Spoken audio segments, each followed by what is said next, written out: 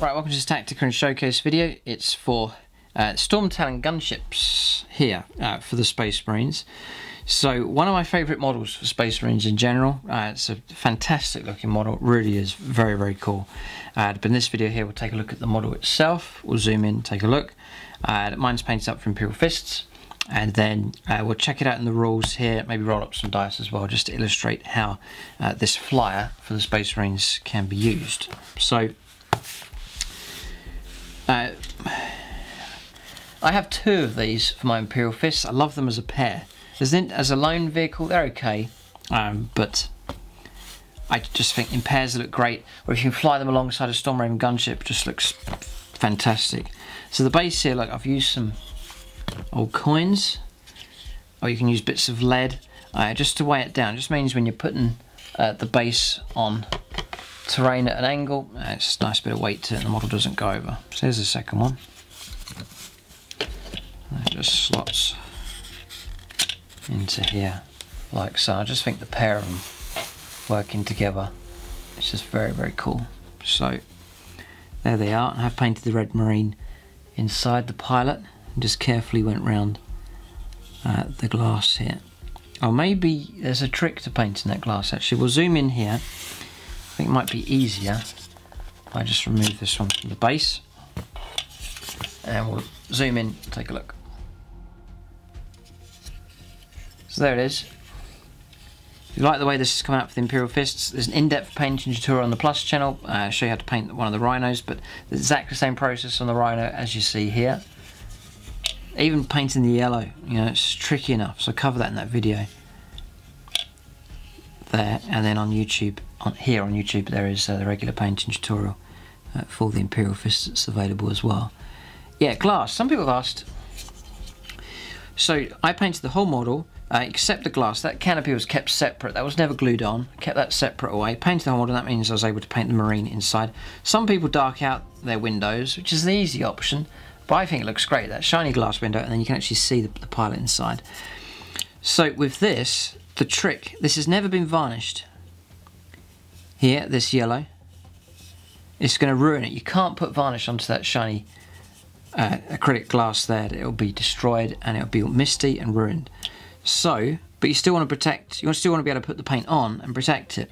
So what I did was take some very fine sandpaper and very carefully, because this is all raised here, just sandpapered very, very gently all the way around the raised areas where I wanted to paint.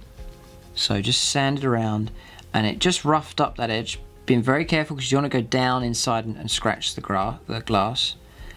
So very carefully all the way around. Just sanded the whole lot. And then that gives you a surface where the paint will go on and it won't run off again. But it's very fine sandpaper, and just taking my time going all the way around. I then painted my yellow on, way around, about a couple of coats did it. And then did my washes, just the same process of painting. So then the washes on top, I think it was the Agrak Surf Shade wash, around all the cracks, and it filled in nicely around the window edges, just where the window pane, the clear bit joins the yellow. Filled that in, that just linked that all in nicely. Then repainted and tied it up with the yellow, just as seen in the paint tutorial, and then done my chipping effects and so on. Then to try and keep that paintwork protected, instead of varnishing, you can buy Games Workshop do some varnish, Ard Coat I think it's called, but their own sort of paint on varnish. That's probably the best stuff to use. I just use PVA glue, the same stuff I use for putting the basing on materials on. I just painted that round with a brush over the paintwork, and that's never worn off. I've had these for years now, lots of games, and that's on there nice and secure, no problem at all. So I just thought of that trick whilst I was showing you this here, but that's just how to do those canopies. Did the exact same process for the Stormraven gunships as well. On here actually there is an etched design. You can quite put it in the like there so you can see it glinting. It's like an etched design. I just filled that in with black paint. I think it's etched in there for you. Filled it in black paint, just wiped away the excess. Just that sort of targeting array type thing there as well. But and then stuck that on. Another trick actually. God, there's a trick here that can. Right. You've got to be very careful when you stick this canopy on. If you use super glue, when it dries, it can flare up with sort of all white mist across your window and ruin it as well. Disaster when that happens. Once it's done, it's ruined. So I think I glued this either with plastic glue or PVA glue. I think I used. So I mean that canopy sits in quite nice. So I think I used PVA glue, but just be careful with super glue. That's the main point I'm going to say to you, is watch out for super glue. I've done it a number of times. Done it a couple of my Dark Elder windows, and when it dries, it can all flare up inside, and then it's stuck, and you can't get to it and clean it up. It's a nightmare. So PVA glue or plastic glue to hold that in place. And you put the PVA glue on, you think that's never going to hold it, but it does. It sticks paint to paint pretty good. And because of the way that sits there, nice and tidy, that window there, and it's not really going to get knocked around, it's pretty solid. I haven't had a window fall out yet, so I'm pretty sure that was actually PVA glue I used to finally stick that on. And no misting up there at all, it's all dried. Really good. That's those tips there to practically help you out with these as you paint them up. So there it is. We'll zoom out now, take a look at the rules. So there it is. So these are not transports, they're just gunships. So it's their firepower is why you're getting hold of them. That is the #1 reason to take them. And really the way they're configured is, well, anti-infantry is your main use for these. This is what I want these to do. Supporting units and sort of a tactical use for them. Sort of demonstrate it to you a bit later on how I plan to use these. So yeah, you got the Stormhawk. That's an option to take here. The Storm Raven for your heavy firepower potentially, and then your ability to transport as well. But Stormtalon Gunship, power level 9. It's still 10 wounds. It's only toughness 6 though. It keeps its 3-up save for space range, which is really good, and it's nice and quick. So up to 50-inch move with this thing. So it's fast across the battlefield. Standard loadout for that is twin assault cannon. That's the weapon on the front, just there, and it's the loadout that I have. And then 2 heavy bolters as well, which is okay if you're trying to take out sort of infantry type targets. Just to get an idea on points. So Stormtalon starts at 110, that's cheap enough. But then your twin assault cannon all of a sudden will boost the cost. 44 points now, it's actually gone up from 35. So there's that. And then your heavy bolters, 2 heavy bolters, you can add another 20 points in total onto the cost for that. So you're then looking at 174 points. You're pushing on towards 200, so they're expensive enough. Instead of the heavy bolters, you may replace 2 heavy bolters with las cannons. So you can go for some real heavy firepower. If you want to take 2 las cannons, you can go for that. That's going to be 50 points instead of 20 to go for that heavier firepower. Or you can go for a Skyhammer missile launcher. There's just a single purchase of the Skyhammer missile launcher. That's the configuration I have. It's 24 points for that. Just cover it here. It's range 60, so the range is superb. It's heavy 3, strength 7, -1, it's D3 damage. And what's interesting, add 1 to all hit rolls for this weapon against targets that can fly.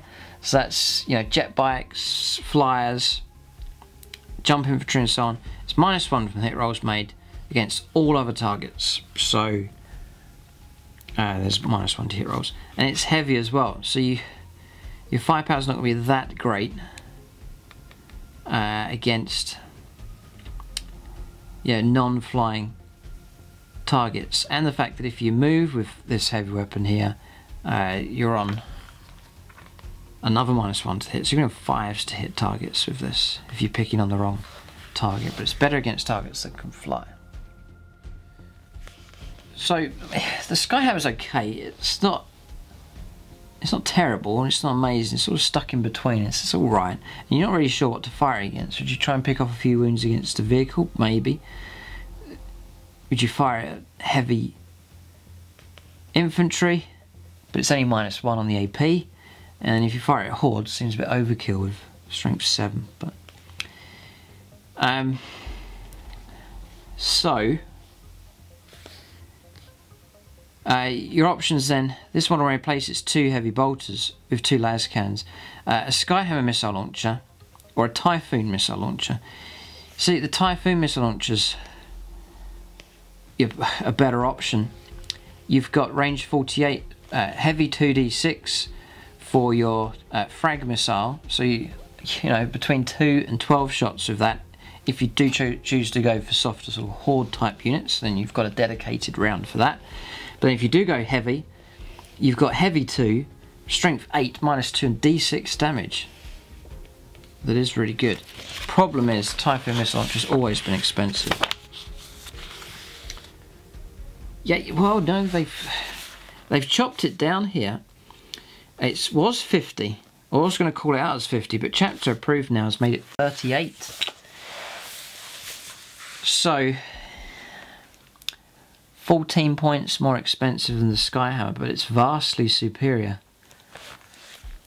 I got the point. I'm just thinking about my own list now. I don't think I've got the points though to add a Typhoon, but I think the better option is to take the Typhoon missile launcher. It will push your cost up on towards 200 points, but it's got a lot more kick to it than this Skyhammer, I think. But that's the better option to go for if you can.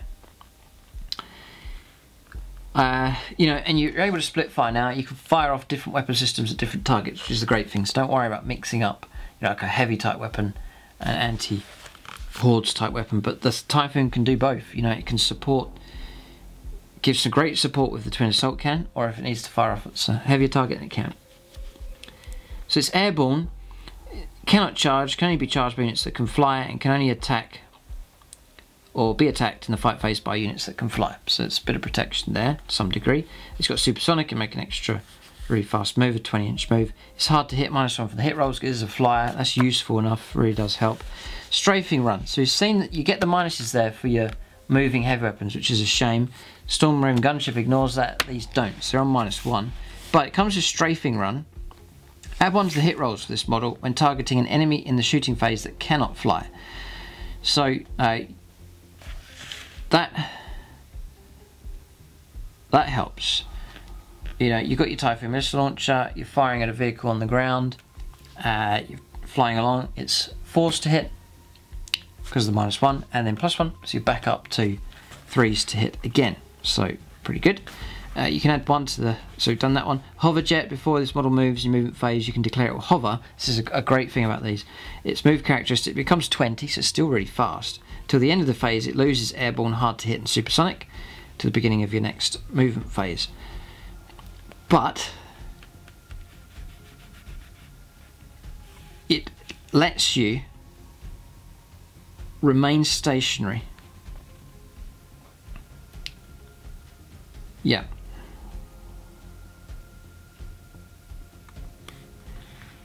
Yes, it means that there's not that minimum move that you have to make when you're flying.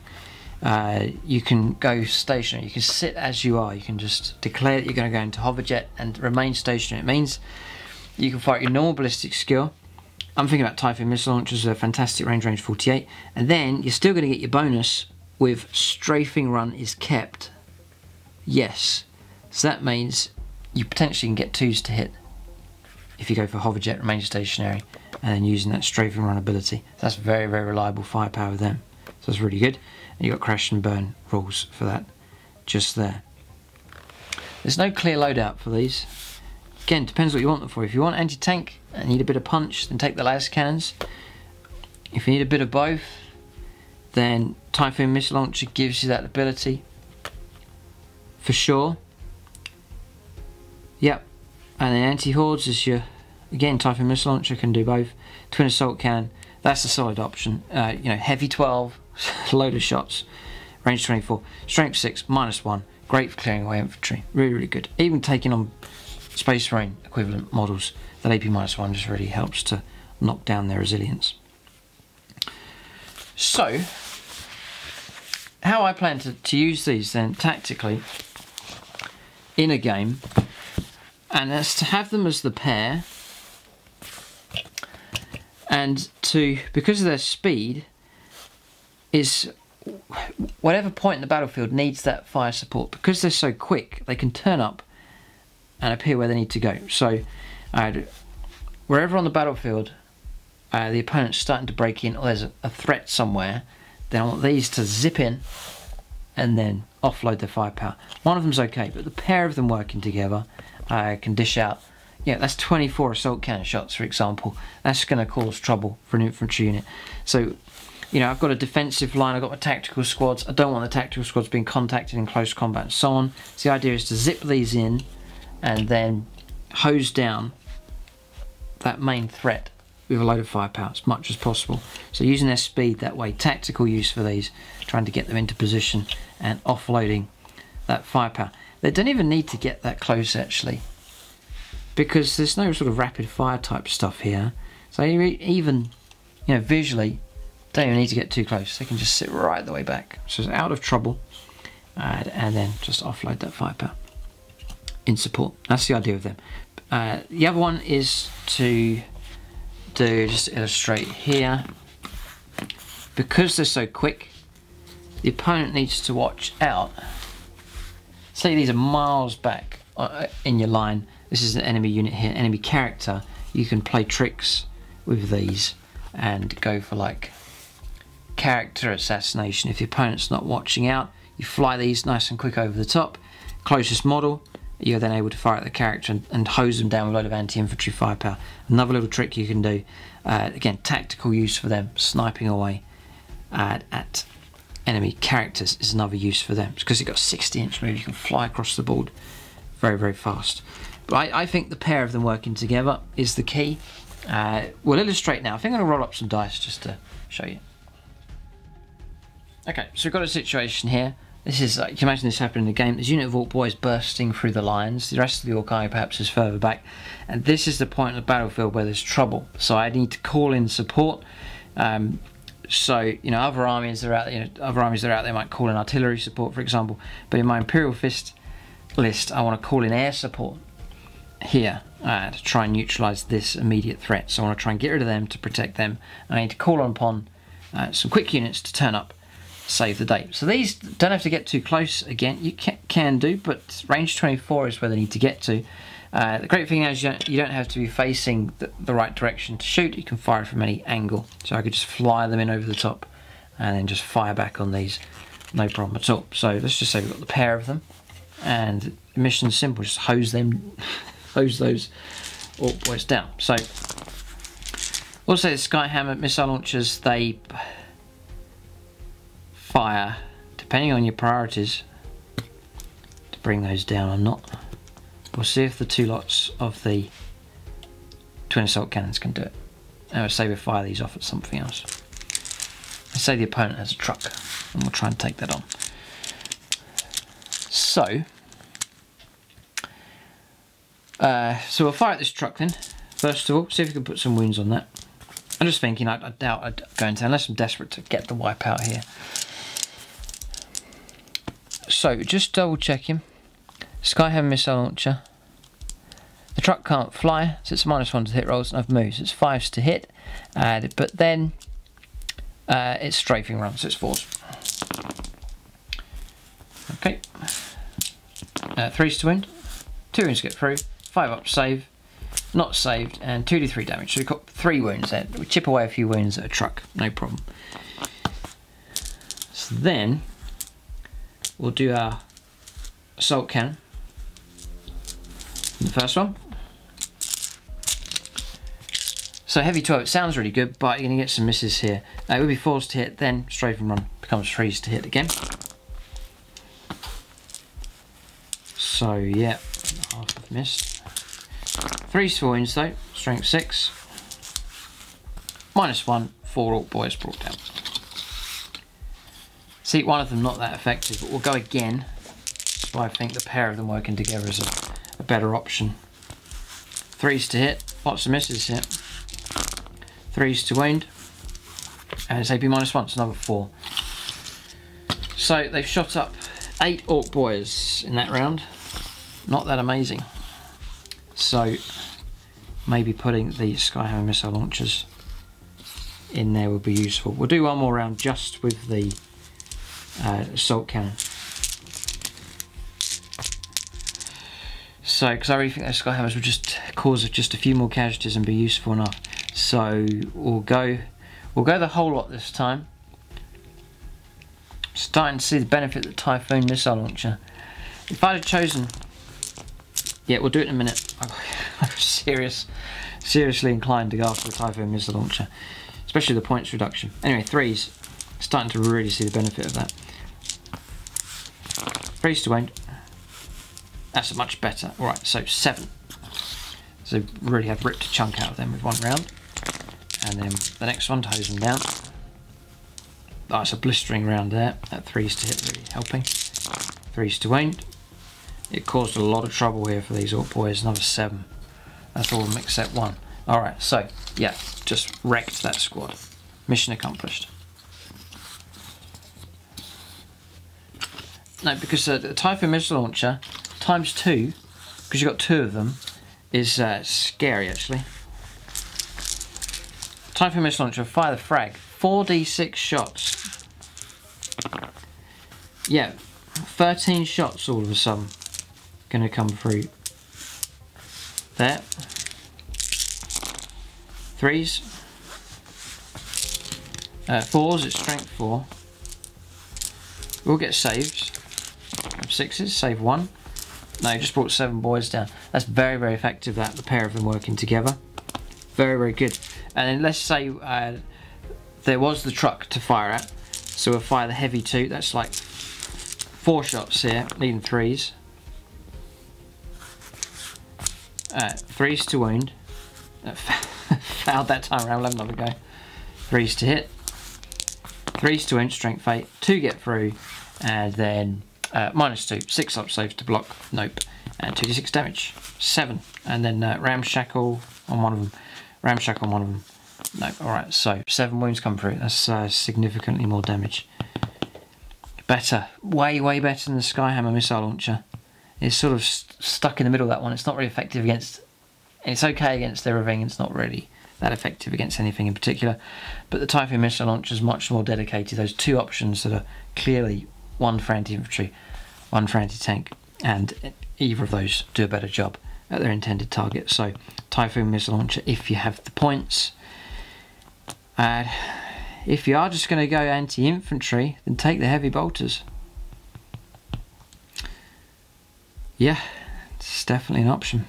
Taking the heavy bolters, I think, is the way to go, because you know, 6 shots here, there's 2 of them, that's another 12 shots, so you've got 12, 12, and then 12 on top. That would probably be enough to hose them down. So if you just say, right, they're just going to be anti-infantry, then you can go that way. But having said that, because they're strength 5 to strength 6, you'll be able to chip off some wounds off vehicles as well. It's not entirely redundant against vehicles, but I hope that's sort of illustrated for you. Yeah, their firepower is not blistering. So again, this is a unit you want to try and keep alive for as many turns as possible. Just hosing units down one turn after the next. So I don't want to be reckless with these. I want to try and preserve them and be sensible. So we'll try and keep my distance and just sort of hold at the back. Or along your deployment zone, you can pivot and fly along. Like so, you know, not getting too close to the opponent, offloading that firepower. And maybe that's another reason to go for the Typhoon missile launcher. Either of those 2 rounds is range 48. So you can chuck out some very long range firepower, but just hanging right the way back along your own deployment zone. And even sit there in hover mode, hitting targets on 2s with them. And that's something to think about. And just sitting there with Typhoon missile launchers at a very long range, range 48, miles away from a lot of the range of a lot of other weapons that can shoot at you, and play them that way. And even have them stationed next to things like lieutenants and chapter masters and captains and so on, just to grant some rerolls, really try and enhance their firepower as much as possible. I'm starting to see the benefits of the Typhoon missile launcher, so don't be surprised if I might try and squeeze that in somehow.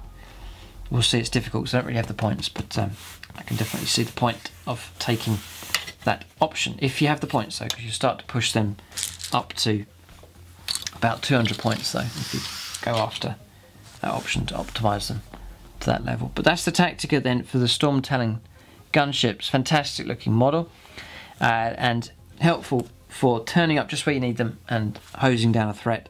I think especially effective against infantry and hordes with their twin assault cannon.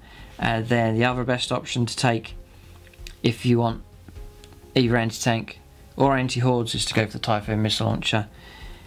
If you want to go pure anti-infantry, just take the heavy bolters, and if you want to go for more of an anti-tank sort of kick, then the 2 las cannons is the option as well. But that's the Tactica video. Keep a look out for more tactics. It'd be fascinating to hear from Space Marine players that use Stormtalons what combination, what weapons loadout you go for, and the tactical uses, any other hints and tips that you can think of there. Then check out the comment section, see what others have said about how to use these flyers for Space Marines. But keep a look out for the Imperial Fists. I'm working on them at the moment. Hope to get them into some battles soon, all being well. Thanks for watching, and tune in next time.